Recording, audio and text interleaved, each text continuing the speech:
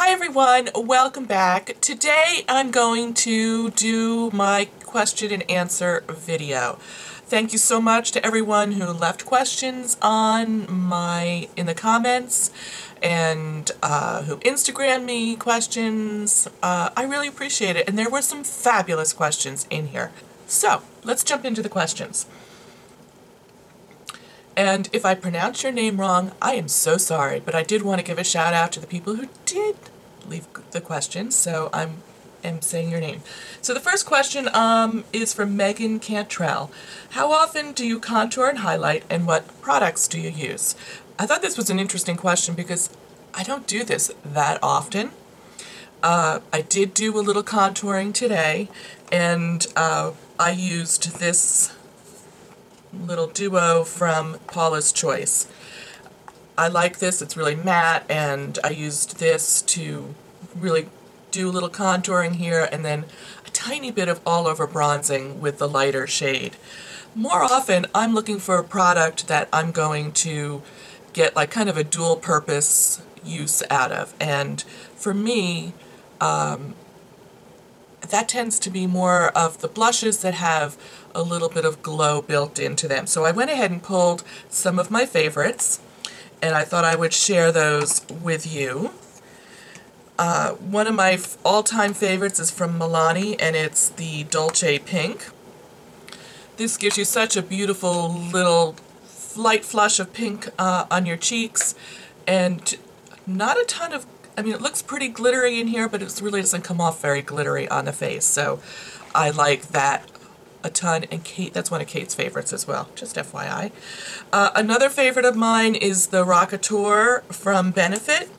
This has a fabulous glow in it, and it's just a really beautiful neutral. I love this. I haven't worn this all summer, so I'm anxious to pull this out again for the fall. And something new that I've picked up, I haven't even talked to you guys about it, but oh my goodness. It's this little holiday palette from Hourglass with the ambient light infused blushes.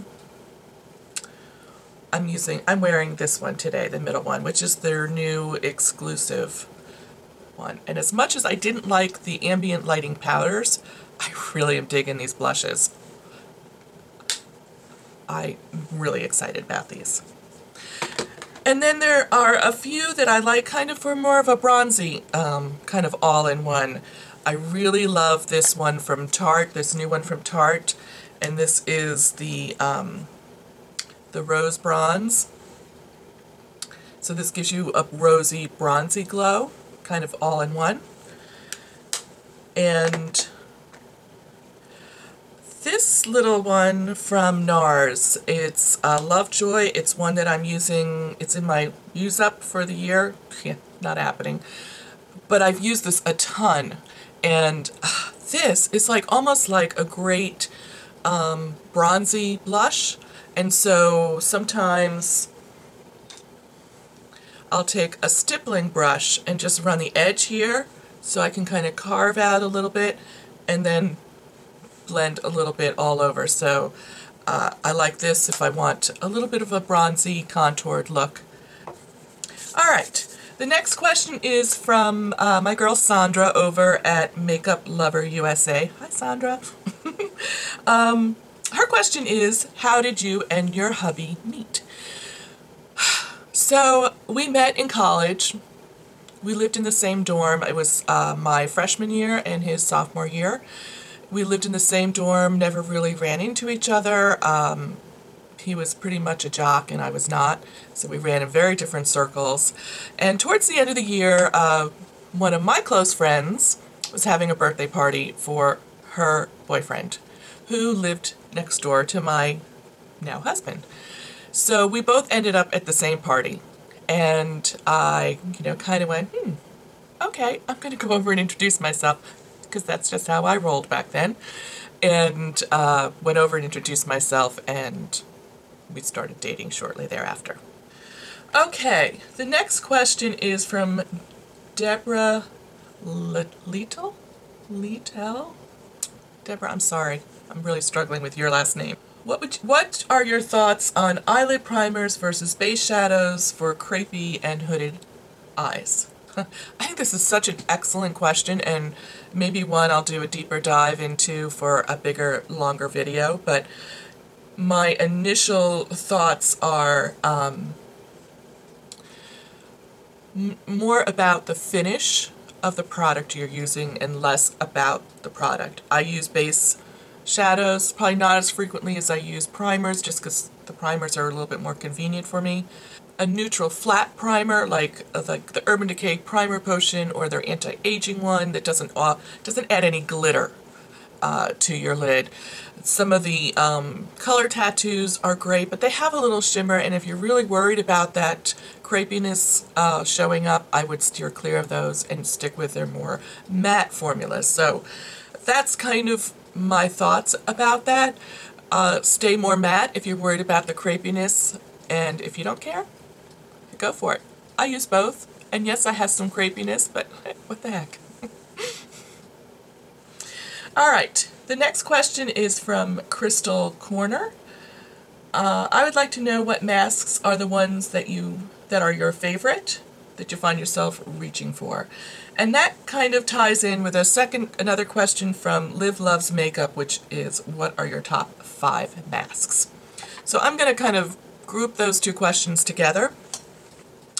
And absolutely my most favorite type of mask to use is a clay-based mask, because I tend to be very oily.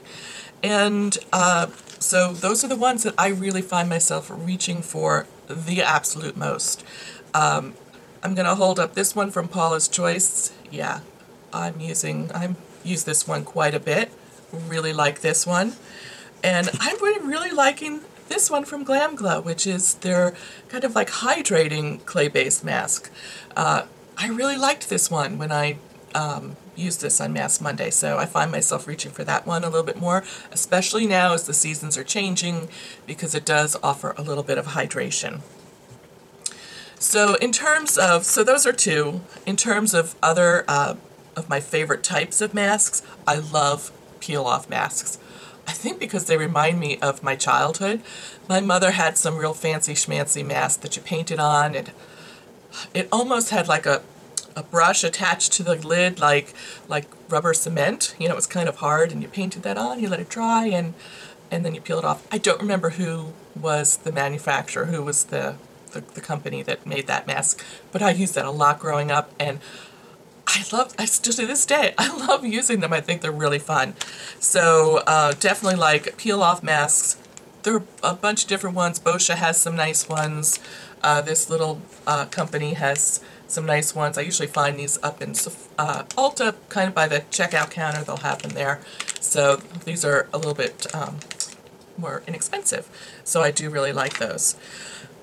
To round out this question, some of my other favorite masks to add, you know, I would say this is a favorite. This is definitely a favorite. I love these little Shiseido, I have such trouble saying that name, the Benefiance Pure Retinol Instant Treatment Eye Masks. I really love these if I have time before I'm going out to an event, and I can sit back and put these on and really hydrate that kind of problem area for me. I probably should use them more regularly, but I don't, because they're kind of pricey, and so I save them for special occasions. I hate when people say that, but I just said it. Okay. I also really like a sheet mask for when I want to just like sit back and really relax and just lay down on my bed and take 30 minutes and let the sheet mask do its thing. And sometimes I watch videos, sometimes Kate's over there with a mask and we're chit-chatting and we're just chilling. So I really like sheet masks. Again, this company makes some really affordable ones. There's some really good ones at Target. So sheet masks, I think, are really popular right now, and they're all over the place. I don't really have a favorite sheet mask per se, so that's one of the other ones. And then the last thing I wanted to talk about is another Paula's Choice product, which is the hydrating mask. And I often use these two together, and I put this under my eyes, this everywhere else. this is like kind of, will run in tandem with a lot of different masks, just because I can put this under my eyes and hydrate that area while I'm doing a treatment on the other part of my face. So while we're talking about masks, I want to go to the next question, which is from Paula's Choice fan. And she says, I know you're a huge Paula's Choice fan. Yes, I am. She doesn't recommend spending the money on the Glam Glow products or masks at all. Your thoughts? So I really gave this question a lot of thought. The first thing I did was I went to Beautypedia and looked them up, and they don't get very good ratings on Beautypedia. And I know why. Primarily because they come in a jar. Jar packaging is not great. I get that. And the fragrance can be a problem. And I think she feels that they are expensive, and they are expensive. And probably there are much more affordable options out there, including hers. So, I like to mix it up. Sometimes I like using the kind of luxurious brands, and sometimes I like to keep it, a little bit more reasonable. So that's why I have, Shiseido.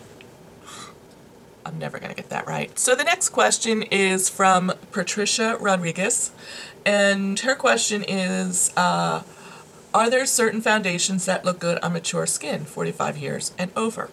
So this was another very thought-provoking question, and I feel like it's more about your skin type than your skin age, and then it's about finish.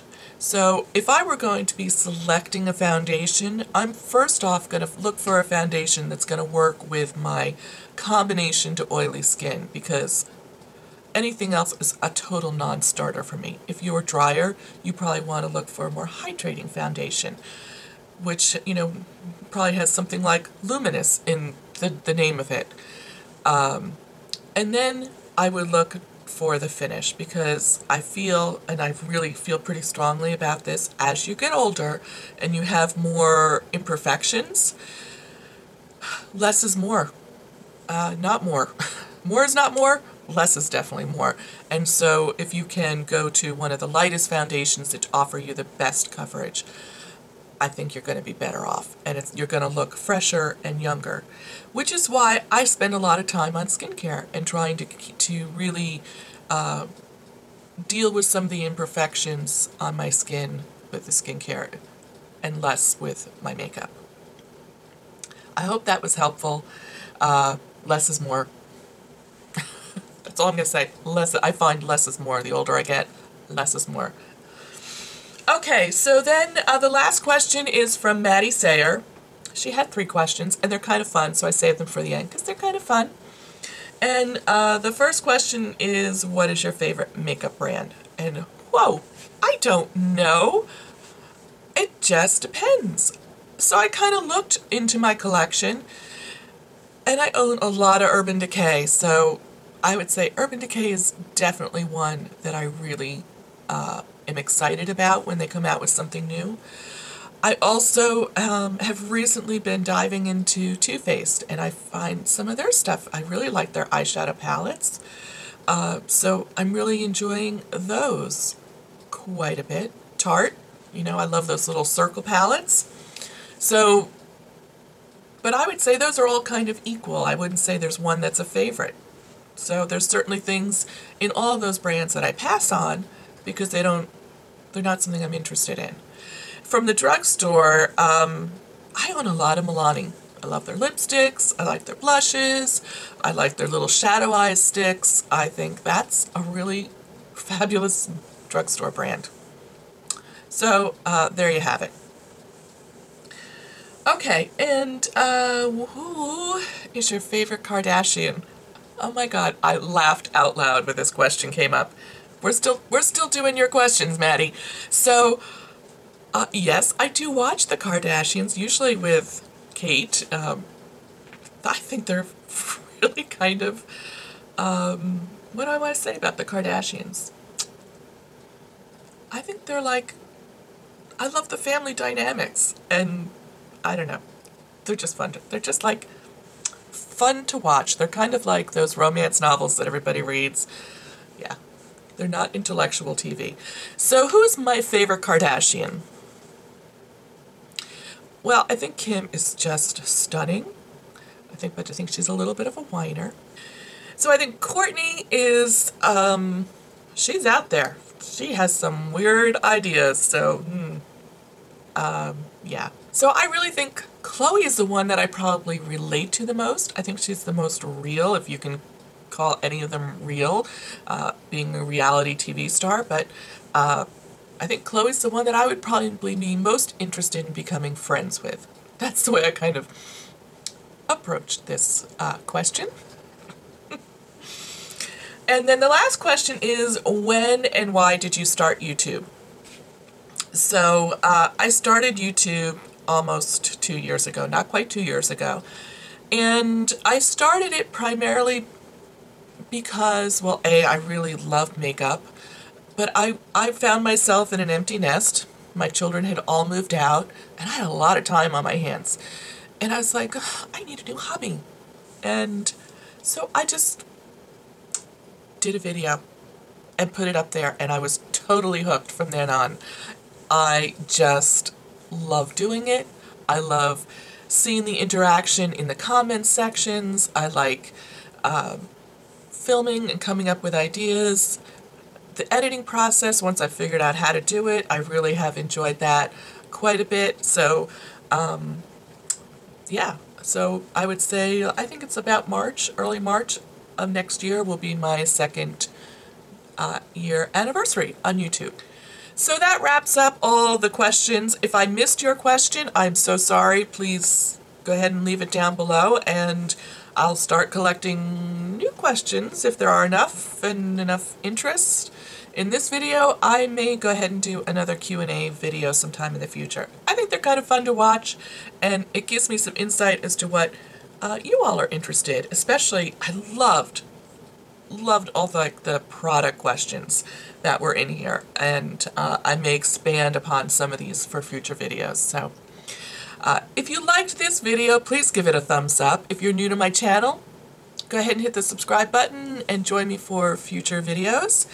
And check me out on Instagram, Facebook, and Twitter. I also have a Pinterest account, so yeah, check me out there, and I'll see you real soon. Bye!